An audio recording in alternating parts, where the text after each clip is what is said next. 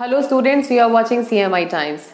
भारत विश्व स्तरीय मेडिकल कॉलेजों का घर है। ये कॉलेज अंडर ग्रेजुएट और पोस्ट ग्रेजुएट दोनों में मेडिकल साइंस में विभिन्न कोर्सेज प्रदान करते हैं।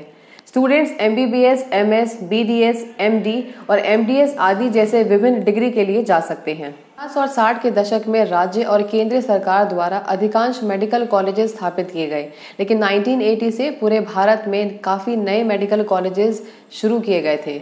मेडिकल इंस्टीट्यूट्स की क्वालिटी और स्टैंडर्ड की देखभाल मेडिकल काउंसिल ऑफ इंडिया के द्वारा की जाती है।